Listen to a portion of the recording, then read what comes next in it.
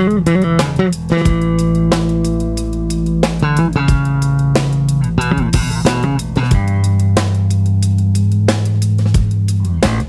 and welcome, Essex County College family. This is the Virtual Cafe, episode 26. Now, not only is this the third part and the finale of Essential Success Tools for Essex students, it is also the season finale of our first season of the Virtual Cafe. We had 26 episodes. We're blessed to have had so many guests on the show during this time, but none more so than today's special guest once again, Dr. Robert Spellman. Good morning, Doc. How are you? Good morning, Joe. What a pleasure. College family members. We're excited for part 3 of Essential Success Tools for Essex students. Last week, you had us constantly motivated, and we're excited to see where you take us today.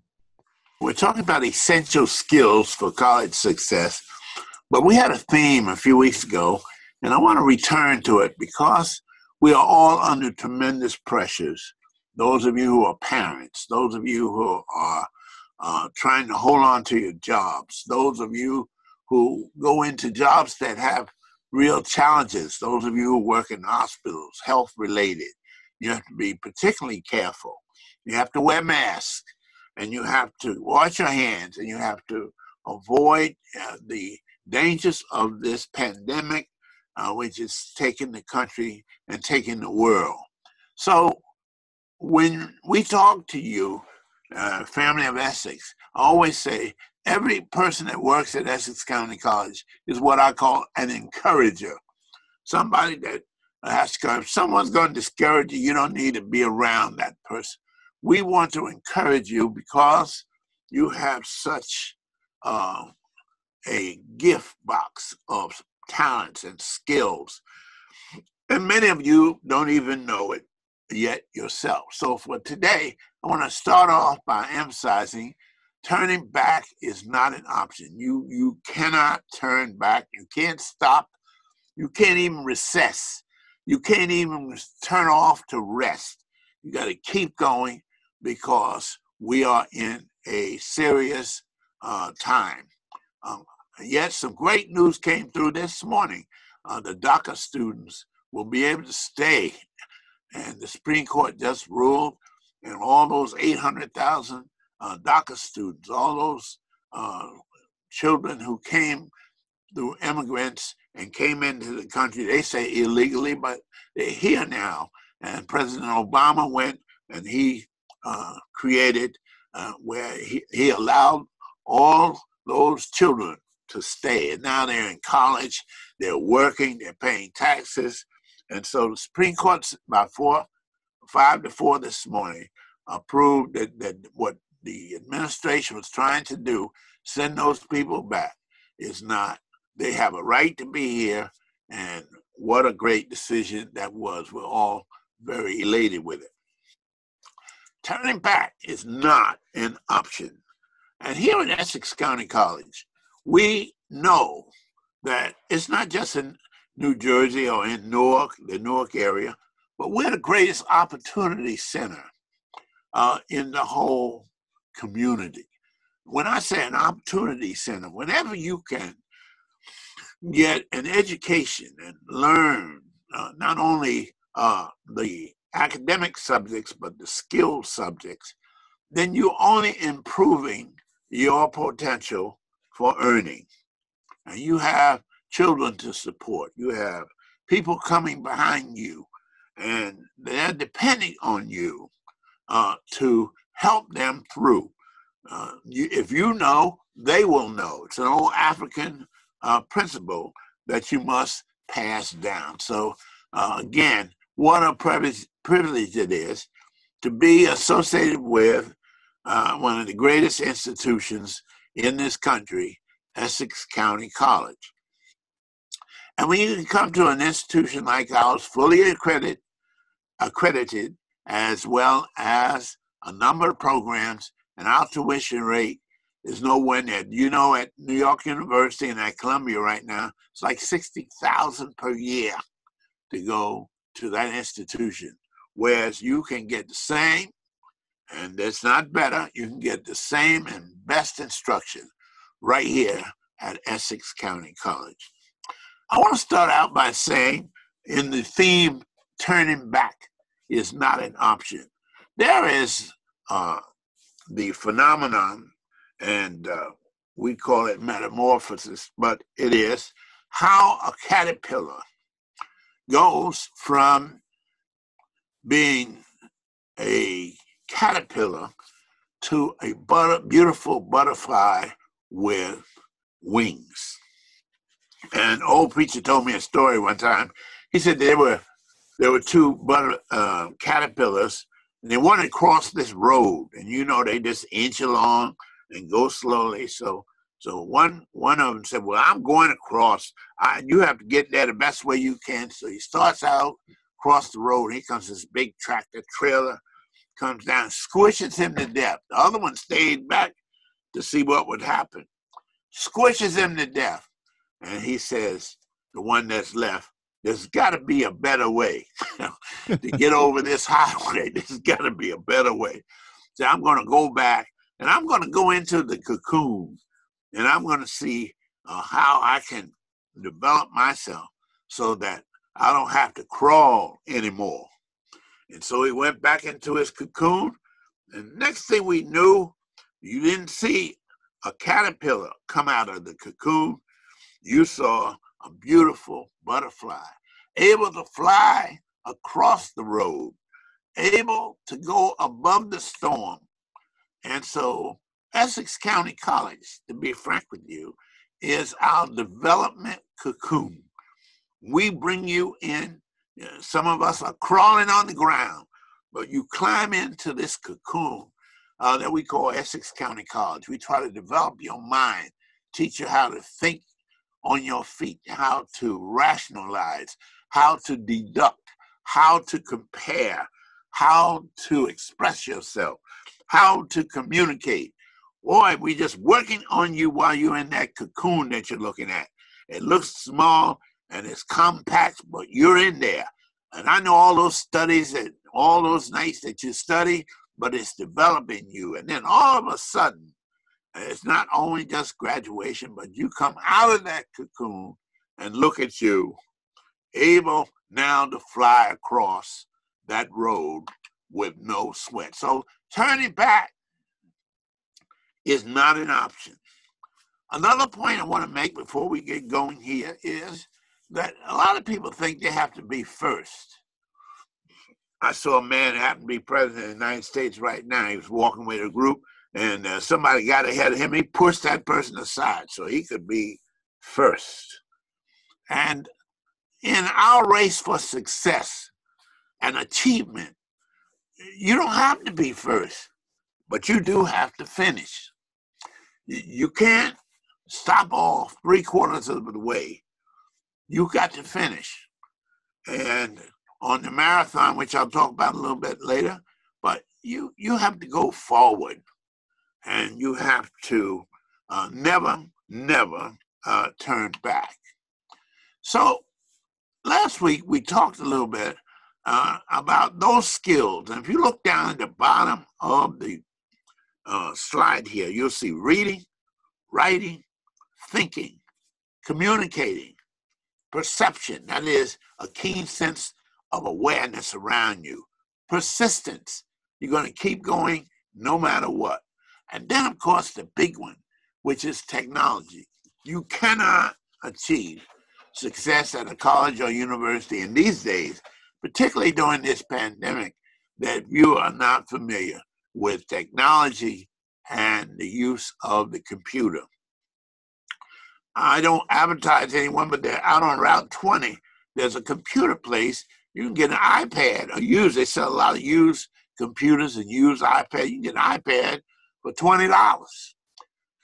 But the point is, you need to make a connection with the online community. And of course, you don't even have to pay. If you have an iPad, you can go to Starbucks and get on their network and thus go online. But being able to go online lets you open to a whole world of learning. Wow.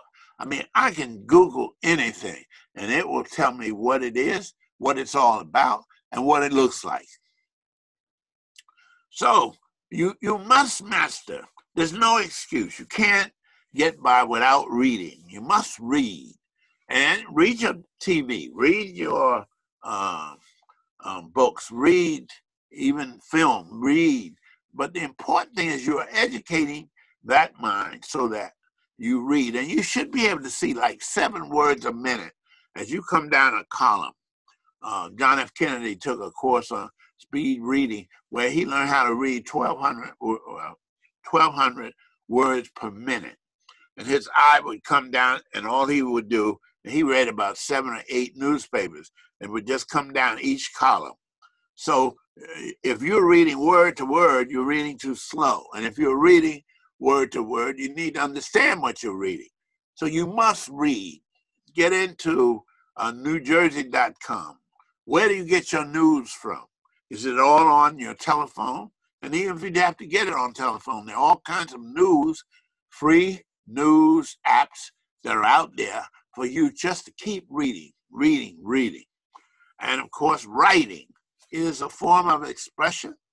And I advise every student to get what is called Grammarly, because I found out Grammarly, when you're writing anything, will give you suggestions, but it will improve your writing. It will not just tell you what, if it's misspelled, it will improve your writing, tell you, well, you should use this word instead of that word. And then, of course, thinking is the whole thing. You have to learn how to compare. You have to learn how to look at things critically. You have to learn how to analyze. You have to learn how to, what are the pros and the cons of a given situation. Then communicating, that's a 5-step project. 1, you have to have a sender, all right? Right now, I'm trying to send you a message. But 2, you have to have a receiver. And that person has to understand what you're saying. If I spoke in Russian, there are people who are listening to me now would not understand me. So I have to speak in a language. And what we call the second phase is you have to have a receiver. You cannot have communication without a sender and a receiver. Then comes step 3, is you have to have a message. You can't just make noise. And number 4, you have to have a mechanism which we call medium or media, which is plural. What do you use to communicate? What's the tool that you use to communicate with? Right now, I'm communicating with a slide, which is a visual, and my voice. So you have all kinds of things. You have movies, you have illustrations I just gave you about the butterfly. To communicate truths, to communicate metaphors and things that you must understand as what I call an educated student. Now, education isn't, there's some old people never got out of the 8th grade, but they have what we call wisdom. And their life has been in education. They've been through things. So don't always think it has to do with degrees. Then you need, in my class, always have these exercises where we sharpen perception, awareness. What color is the bark of a tree? And you'll say brown. Well, no. I want you to go back and I want you to come back to class and tell me what colors you saw. And just about every color you can see, there are different colors that are in the bark of a tree. What does that do? Increase your perception. Then persistence. Some people, there he is, back again. You go back to tutoring again. Don't feel embarrassed if you didn't get the concept. If you go to YouTube and you don't fully understand it, play it over again. And if you don't understand it, play it over again. And when you go to Khan Academy in math, 4,000 tutorials in mathematics alone. And what he does is work out how those programs go, and you line up your math book, that black heading. You line that up and type that into Khan Academy, and you'll see how to work those problems. And then, if you don't get it the first time, again and again. And of course, technology, which is one of my favorite subjects because it is visual and it is fantastic. I can find out just about anything I want to. And if I want to go to the Louvre Museum in Paris right now, I can go to YouTube and go right there. So we've been talking about these different skills. I want to come back to this chart again, but we talked about how you're much more than a piece of flesh. Really, chemically speaking, you're 70% water, but you're a whole lot more than water. Your body and your soul and your spirit. What motivates you? Your spirit. You got to be motivated. Your mind, your heart, your creativity. Some of you can do paintings, photography. You have gifts you haven't discovered. You can sing. You can write a song. You can write a poem. You can write a short story. Have you tried? And all we are saying is you can't have a gift that's wasted. You got to use it. So you got to set goals for yourself. That's the first thing. Where do I want to be a year from now or 2 years from now? What are my goals? If I put down 20 goals, I'm already defeating myself, because you should only really work on 3 at a time. But Tony Robbins says setting goals is the first step in turning the invisible into the visible. You dream of that house, you dream of that car, you dream of that promotion, you dream of that. You have to have something that you're aiming at. Matter of fact, some of the people who talk about goal setting, if you want that car, you get a picture of it. So every day you look up, you see a picture of it. And then to know where you are, you need to be honest about where you are. There's no way this guy here is going to tell me he's reached his destination. He's in a world of make-believe.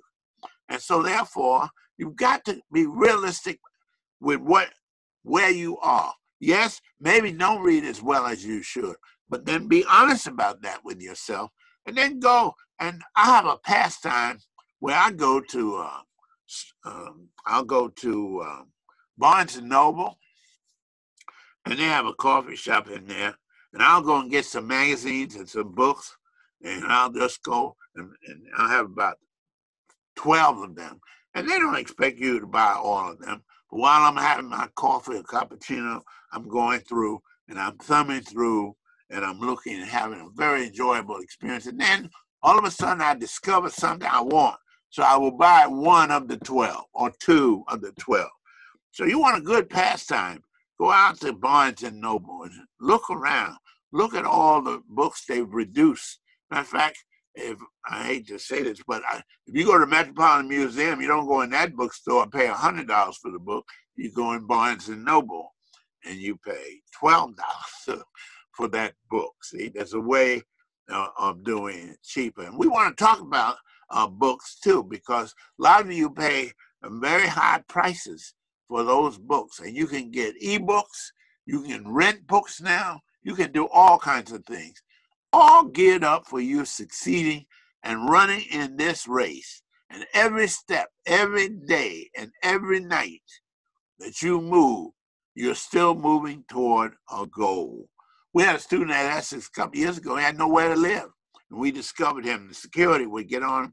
They'd have to turn on the lights in the bathrooms because he would sleep somewhere differently every night. Sleep in the library, and they'd catch him up there, and then they'd sleep him, find him in the bathrooms. And that student graduated and is now going on to graduate school because he persisted. So I gave this the other day. You're going up the river, but if you drop off or stop off, you'll never be where you want to be. You can't just dream. You got to get up from that bed and take your suitcase, and you got to work. So there's no turning back. You can't turn back your years. If you're getting old, you're getting old. I don't care how you paint up, you're still getting old. Time is passing by. And so here we have a story that another old preacher taught me from Texas. I'll never forget that. And he said to me that an elephant in India, certain place in India, baby elephants born, and they take a big chain and they put that chain around the elephant's ankle. and they tie him to this big post or this big building. And he grows up and gets stronger and stronger. And when he's an adult elephant, able 30 times more powerful than he was when he was born, and he's standing there, they take a little rope, little raggedy rope, so that he just feels the rope around him, and they tie him up with that. So in other words, the chain is 20 times more stronger, but they use the rope. And what is it? In his head, he is still tied to that post. And here he has the power to tear down the whole wall of the building. I mean, he can come through. And the farmers in East Africa, and I've seen an elephant can move. An elephant can get up to 50 miles an hour. You don't play games with an elephant, but they have power. And we know how they went over the mountains and won wars against the Romans using elephants. So you got to have a mark, not too many, but you got to have that goal that you're pressing toward, you're reaching toward, and aiming at. You're pressing toward a mark. Even those, I told you about the handicap and how they help each other. When one goes down, the other one picks the other one up in the Special Olympics. So you must finish. I'm sorry. You got to finish. And then, too, some of us try to carry loads that are too great. I hope you're taking this in, students, because this old professor, you know, I'm trying to tell you, it's like I was taught. Or those people said, nah, I want to show you something, son, or I want to teach you something, son. I want to point out something. And you will always appreciate your mentors. Always appreciate a mentor, somebody who wants to add to you, not take away. If they start tearing you down and you're this and you're not nothing and what have, then you don't want to be around people like that. You want to be around people who encourage you. But some people have a weakness in carrying too much, and they carry a heavy load when in fact that load has to be measured.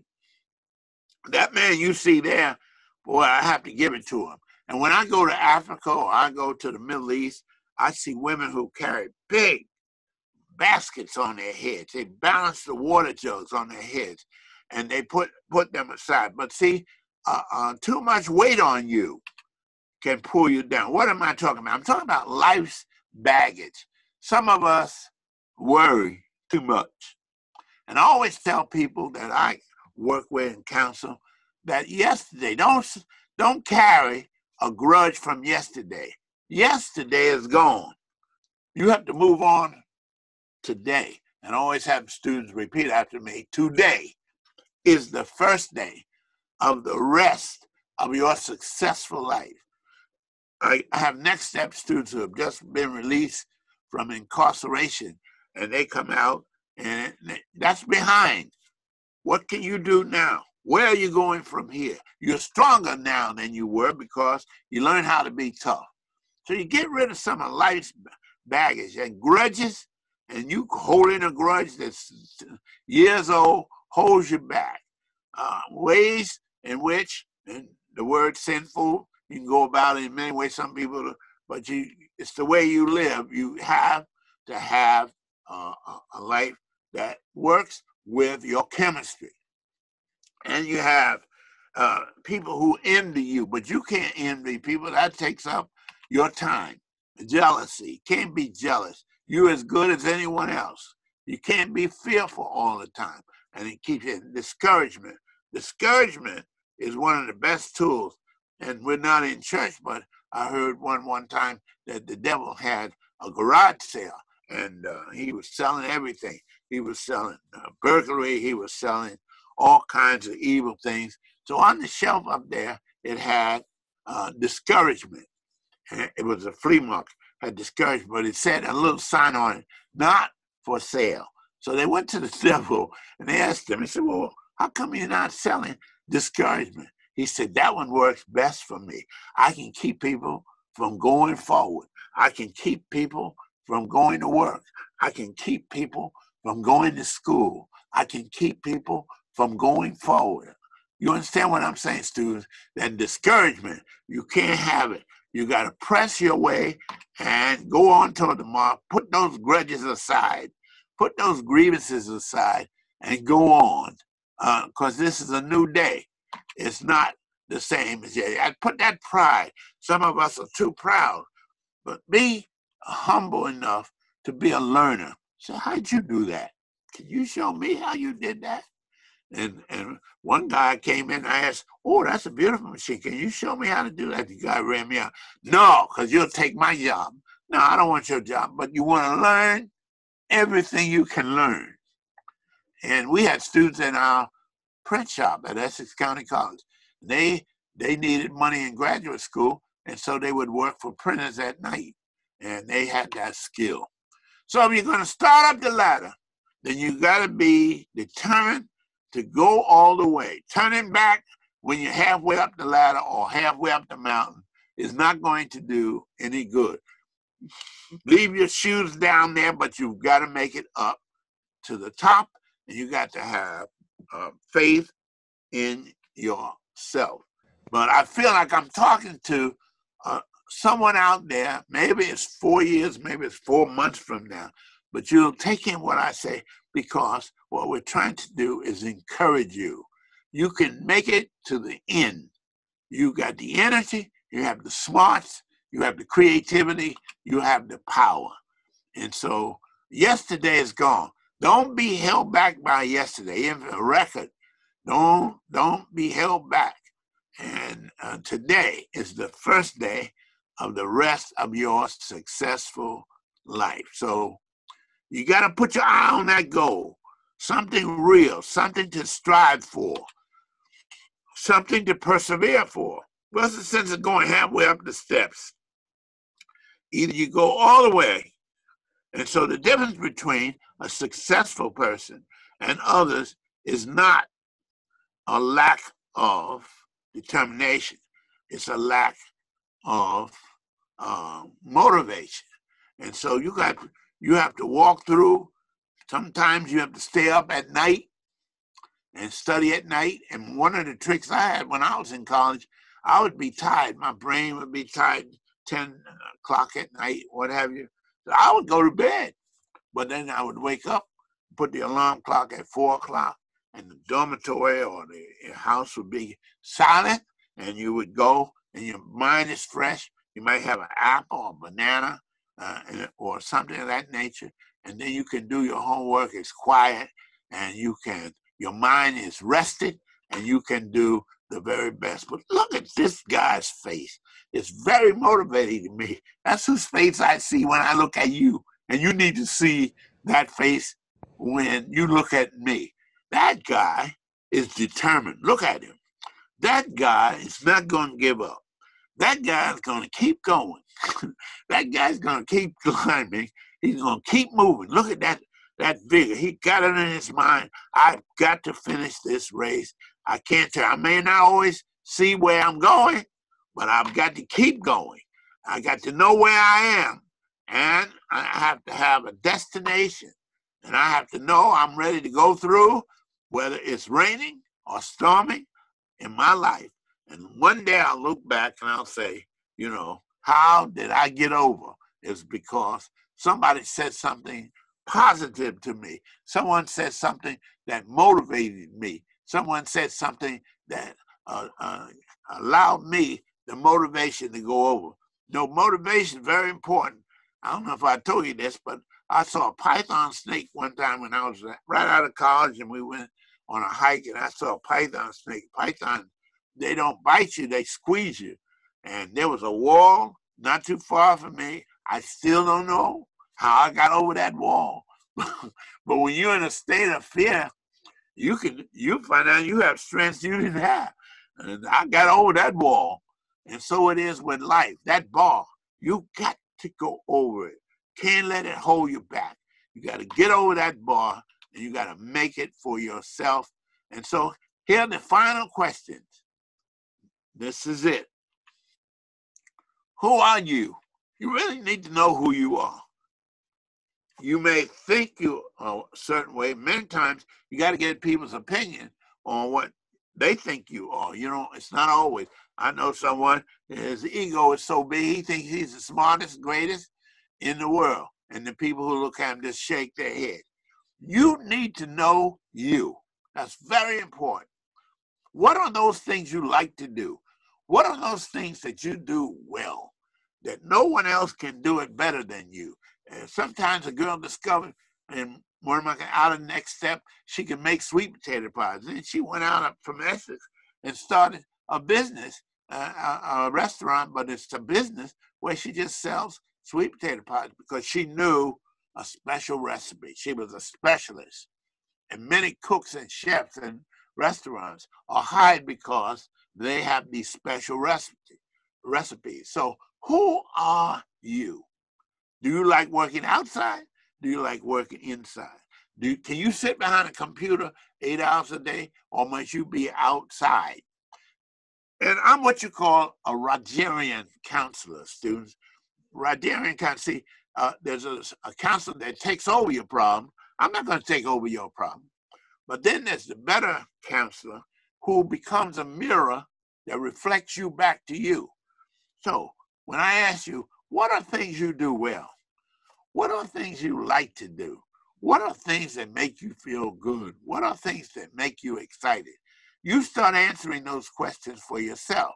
So how do you view yourself and your future?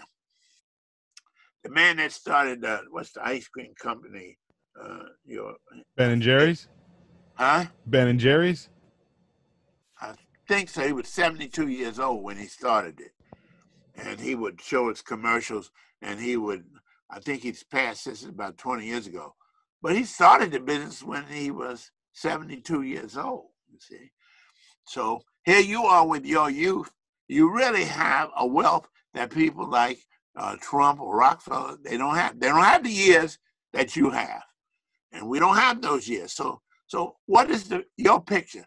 How do you see yourself 10 or 5 or 20 years from now? Where will you live? Who and what kind of life will you live?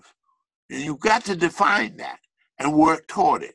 And so what will be my defense is never to return to bad judgment, bad decisions, and unproductive activities.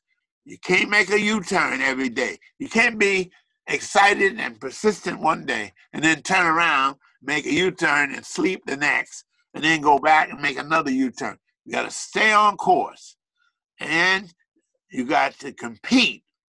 Even though everybody has a disadvantage, you got to compete, and it doesn't belong. As I told you with Lindbergh had to go across the ocean, first man to go across the Atlantic on a solo flight.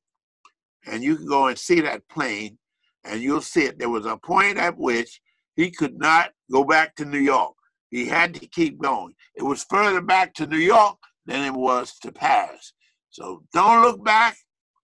You're going the right way. You're going the best way. And then you hand off what you know to the next runner. See, you have children, you have relatives. Hand off that baton. Hand it off. I made it, now you run. And what you're doing is both of you are running at the same time. So it's my pleasure to finish this motivation session. And the bottom line is turning back is not an option. All right, students, we hope you found that informative. That was Essential Success Tools for Essex Students, Part 3. This was the finale of this session with our wonderful guest, Dr. Robert Spellman. This is also our season finale of the Virtual Cafe. We know it's been a pretty trying time for everyone during quarantine. We hope you're doing well. We hope your family is doing well. We will be back returning with the Virtual Cafe next semester. We hope to see you all then. We hope to have Dr. Spellman with us, of course. You think you'll be back with us next semester? Well, God willing. You have to always say God willing. But I know you'll be here. But I always say I had the best job, or the faculty member at Essex said, we have the best job in the college. So we'll look forward to it. Awesome. God bless you. God bless you. And God bless all of you at home as well. We hope everybody's staying safe. As New Jersey begins to open up its business, we remind you to please be cautious of everything outside. Be safe. If you're out there and you're expressing your voice, please be safe. And we will see you all next semester. Take care.